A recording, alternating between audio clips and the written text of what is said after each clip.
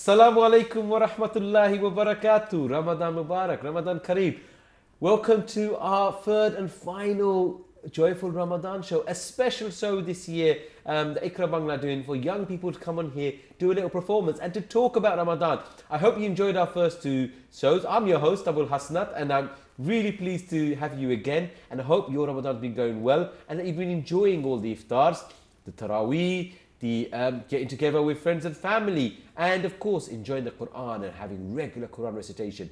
That's what I've been having in my show. I've been having at least one person read Quran, and then I've had a few talks. But today I've brought three of my guests back that I was there with me on the first show. They're going to give us pure Quran, inshallah. So I'm really looking forward to that. So without further ado, I'm going to come over to these three, and I'm going to start on the furthest side. Young man, do salam to everyone. Remind them who you are and how old you are. Assalamu alaikum. My name is Mahfuz and I am 11 years old. MashaAllah. Welcome back, Mahfuz. Good to have you. Young man in the middle, when you're ready, give salam to everyone. Tell them your name and your age. Assalamu alaikum. My name is Sajid and I'm 10 years old. Welcome back, Sajid. And finally, young man closest to me. Assalamu alaikum. My name is Affan. I'm 13 years old. Alhamdulillah. Good to have back Mahfuz, Sajid and Affan. Inshallah, hope you can welcome them back at home as well. Right. These guys have come to give me pure Quran. We're in Ramadan, the month of Quran. Half the month is gone. And subhanallah, you can see it in my eyes, I'm getting tired. I can see it in the eyes of these guys as well, they're getting tired. But inshallah, I know you guys are at home tired as well, but keep going. The reward is what we will look forward to. We go through this, we struggle and strive through this Ramadan because we look forward to the reward. So, I'm going to come over to Affan first. I'd like you to start the reciting for me, okay? So, Affan, what are you going to recite for us today? Surah Baqarah. Parts of Surah Baqarah. Okay, inshallah. When you're ready, where you go. أعوذ بالله من الشيطان الرجيم بسم الله الرحمن الرحيم شهر رمضان الذي أنزل فيه القرآن هدى للناس وبينات من الهدى والفرقان فمن شهد منكم الشهر فليصم ومن كان منكم مريضا أو على سفر فعدة من أيام أخر يريد الله بكم اليسر ولا يريد بكم العسر ولتكملوا العدة ولتكبروا الله على ما هداكم ولعلكم تشكرون وإذا سألك عبادي عني فإني قريب أجيب دعوة الداء إذا دعان فليستجيبوا لي وليؤمنوا بي لعلهم يرشدون أحل لكم ليلة الصيام الرفث إلى نسائكم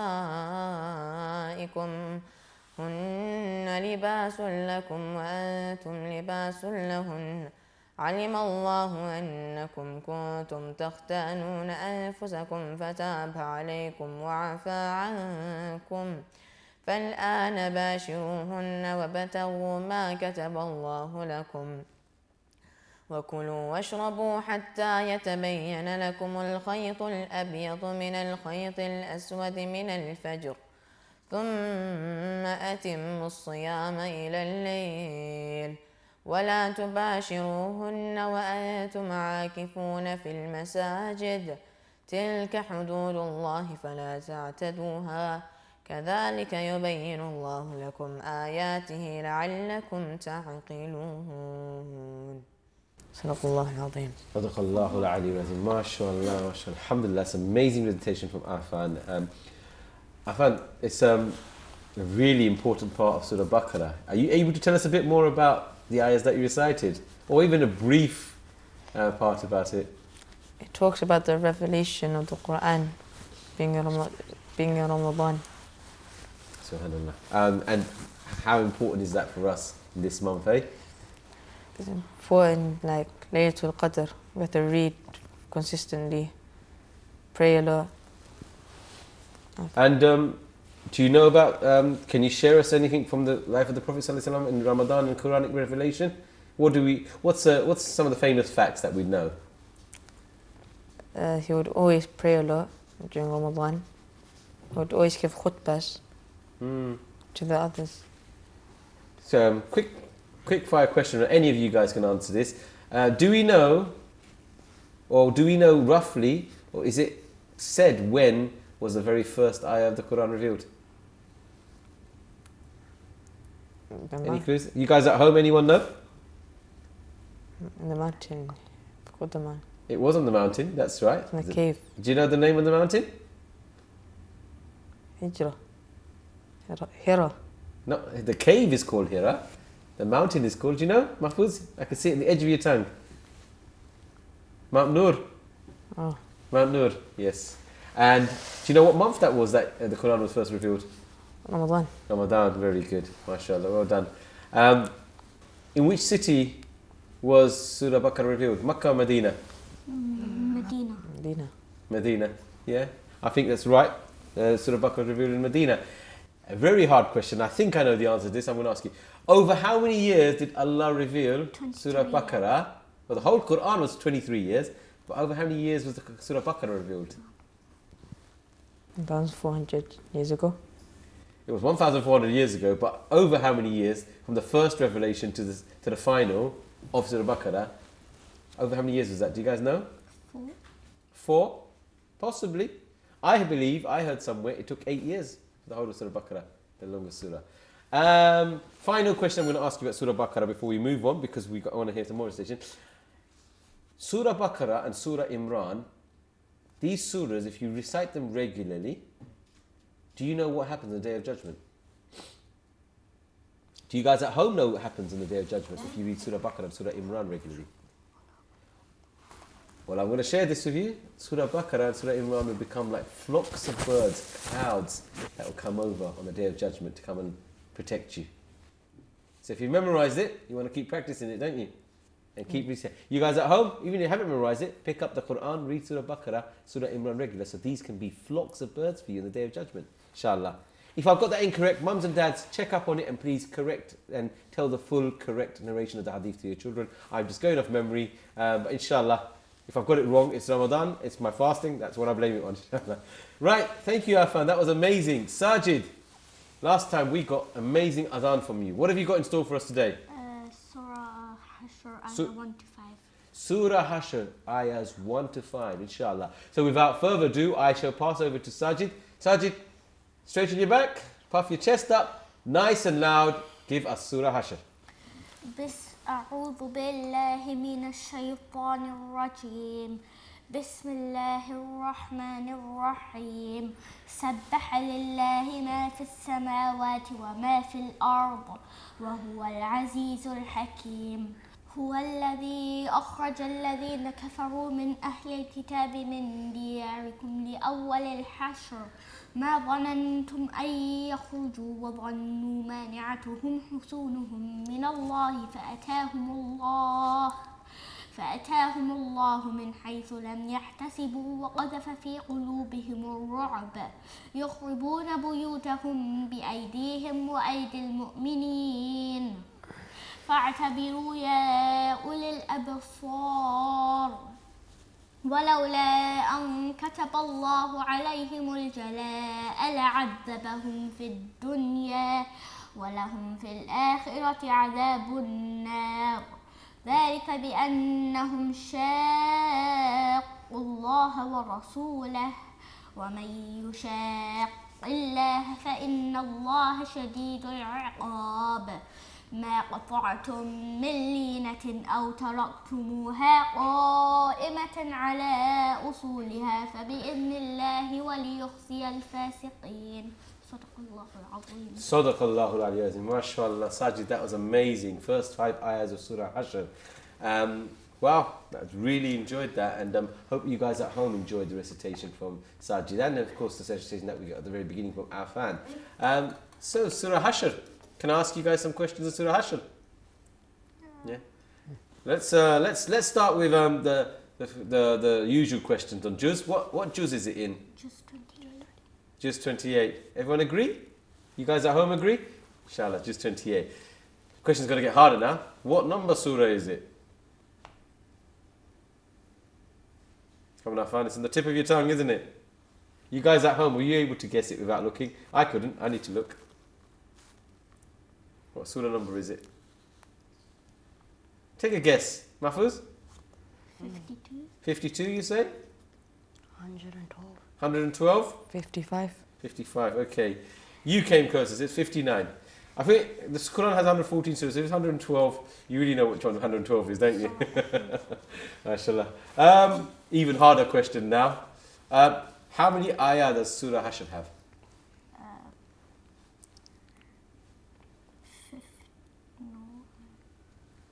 14. 14? 24. 24? Mahfuz? 27. 27. You're correct, it's 24. Very close. Very close, mashallah. Right. What else can I ask you about Surah Hashr? Surah Hashr. True or false? There are the three final ayahs of Surah Hashr glorify quite a few names of Allah. True or false? True. True? True. True? I think that was an easy one. Everyone got that at home? Huwallazi. Everyone knows that ayah. Sorry, my chair's been fasting, so it's been making funny noises as well. Right. What else could I ask you? Well, actually, enough doing tests and stuff. Let me go back to asking Afan yourself. Obviously, you're trained to become a Hafiz, inshallah. How has it been this Ramadan? Yeah, it's been hard. And then, as well as school and stuff. Subhanallah. So you've had to combine morning recitation. No, sorry, let me start again. You've had to combine suhoor with fajr, with morning recitation, with school, then with after school recitation, and then iftar, and then taraweeh. And is there recitation practice in between iftar and taraweeh? No, you get that break, don't you? Subhanallah, imagine that 7 commitments that Afan has had in the month of Ramadan. Are you going to get a break in the last 10 days? No, subhanallah. Well, Afan told us last time, it was beautiful to hear from him, that in the last program, he told us how he carries on and keeps himself going in doing this just because he looks forward to the reward of becoming a Hafiz. Have I got that all right? Yeah. Is there anything more you want to add to it? No. Nothing about keeping mum and dad happy? Alhamdulillah. Right, and Sajid, very good recitation from you as Surah Hashr. How did you find that surah, memorizing it? It was a bit tough at first because I hadn't read it before, but once I kept reading it, I got the hang of it, and it took me around 2 weeks to memorize it. MashaAllah, 2 weeks, but you kept going, and that's how you memorized it. And how has Ramadan and school life been for you? I'm homeschooled, so it's been good so far, and with the work and the recitation and fasting is getting a bit harder. I can imagine, yeah, and you're homeschooling, so homeschooling, a lot of people don't realise it's harder at home, because in school you get breaks, at homeschool it's constant, isn't it? Alhamdulillah. Well done to both of you. Right then, Mahfuz, you're going to be my final reciter for today, inshallah. What do you intend to recite for us? Because last time you gave us the first 10 ayahs of Surah Kahf, didn't you? So what are you going to do for us today?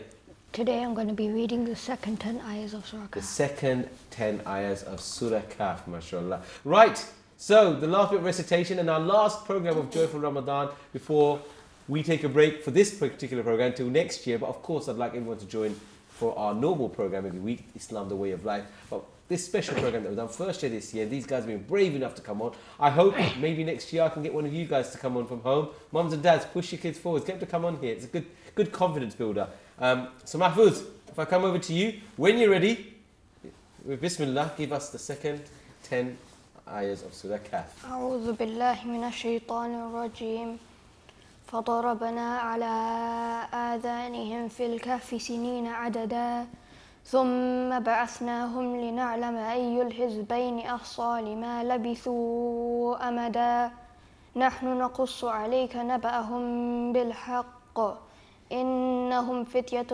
آمنوا بربهم وزدناهم هدى وربطنا على قلوبهم إذ قاموا فقالوا ربنا رب السماوات والأرض لن ندعو من دونه إلها لقد قلنا إذا شططا هؤلاء قومنا اتخذوا من دونه آلهة لولا يأتون عليهم بسلطان بين فمن أظلم ممن افترى على الله كذبا وإذ اعتزلتموهم وما يعبدون إلا الله فأووا إلى الكهف ينشر لكم ربكم من رحمته ويهيئ لكم من أمركم مرفقا وترى الشمس إذا طلعت تزاور عن كهفهم ذات اليمين وإذا غربت تقرضهم ذات الشمال وهم في فجوة منه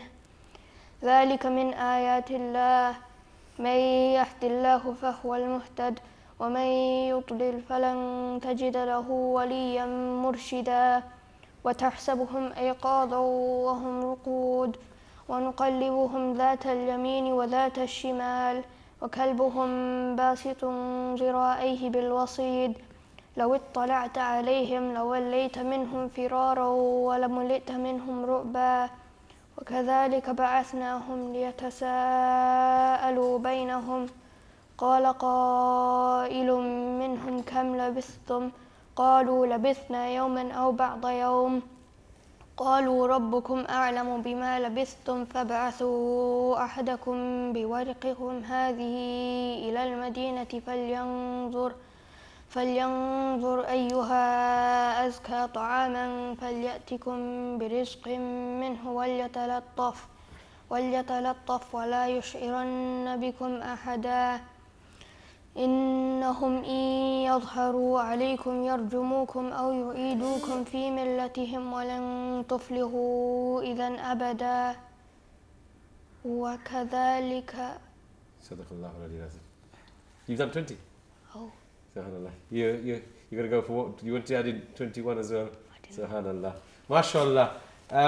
That was amazing from Mahfouz because he's done it off memory. He actually didn't get much practice. He decided this last minute. So alhamdulillah, well done to him. And as you can see, he's got such a flow in it. He finished the 10 ayah and he was still willing to carry on to get ayah 21 in. So mashallah, well done Mahfouz. It's amazing. Right, we don't have too much longer to go. So I'm going to do a quick fire quiz round on what Mahfouz has done.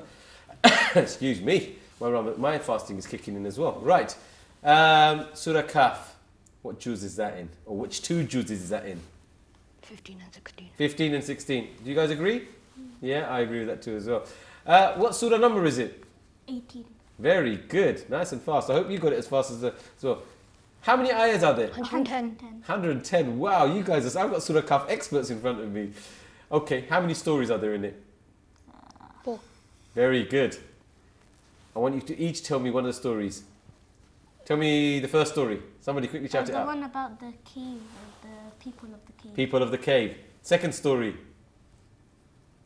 The 2 gardens. The men of the 2 gardens. Very good. You can say it loudly. No need to whisper it. The 7 sleepers of the cave. The 2. Oh, I shouldn't say the 7 because the people of the cave. The men of the 2 gardens. What's the third story? One of the famous stories. The clue is a man with a green hat. The clue is the prophet that has the second biggest ummah. You guys at home got that? Isa. The prophet of Musa. Oh. Musa and Khidr. Yeah? And the last story, what is the last story of Surah Kahf? Ya'juj and Ma'juj. Very good. There is a mention of Ya'juj and Ma'juj. But who is it that mentions Ya'juj and Ma'juj? Or who is it that locks in the Ya'juj and Ma'juj? A king. A king, very good. Dhul Qarnayn? Yeah. Yeah? MashaAllah. We don't have much time. I want to ask you guys about last week. Umar and Sulaiman came when they dealt with that Taraweeh and Ramadan hacks. But subhanAllah, we've run out of time because we had some amazing Quranic recitation. And mashallah, these guys are amazing. And I'm not going to see them again maybe until next year. But I hope they'll come back as guests for me in my regular program, Islam the Way of Life. I thank you as well for joining us. Alhamdulillah, it's been an amazing first ever Joyful Ramadan program for IQRA Bangla.